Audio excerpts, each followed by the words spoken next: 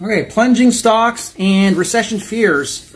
Is there anything that can be done to protect money? Well, this is what I'm personally doing. This isn't financial advice, and you would want to always do your homework. This is simply food for thought, entertainment, what I'm personally doing. And I have a few pieces of tidbits that I'm looking at. So first of all, you would what I would do with all these things that are happening. You got the, well, you know, there's all these recession fears because of the COVID and because of what's going on in Ukraine, and then there's even nuclear coming up on the news headings.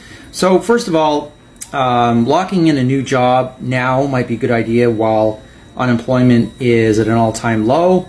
Now's the time to, it's a buyer's market, it's a job buyer's market, so it's a good time to look for a new job if you're looking for one, or start a new business before any sort of weird recession hits, because then it'll be a lot harder then. Cashing in on the housing boom. Right now the housing market has been really hot and mortgage rates are starting to climb though, and now might be a good time to sell a home if you're sitting on something that, if you're like making a decision, thinking about selling something, now might be a good time with things that are really hot in the market right now, especially if the recession hits. You know, you might have to take a loss. Covering your having some emergency funds for the next few months, something liquid that's available, ready to go in case there is an emergency or with a job loss or something like that. Of course, don't trade on headlines.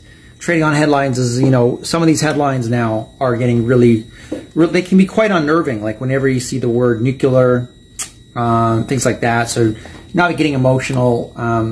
Another thing that, of course, is having investments. This is like a key one for me. I make sure I always invest slowly. Like if I have a lump of money, I don't just invest, plump it all down all at once.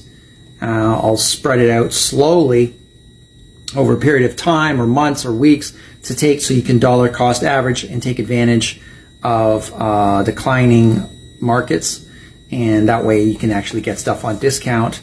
And of course, I always try to have at least 30% of my portfolio in cash in case there is something drastic that happens in the market, goes down. You can take advantage, turn it into opportunity and take advantage of the rapid decline by averaging down and getting a better price. So that would be a few tidbits of things that I personally look at when I'm trying to protect my money in a bear market. So there you go.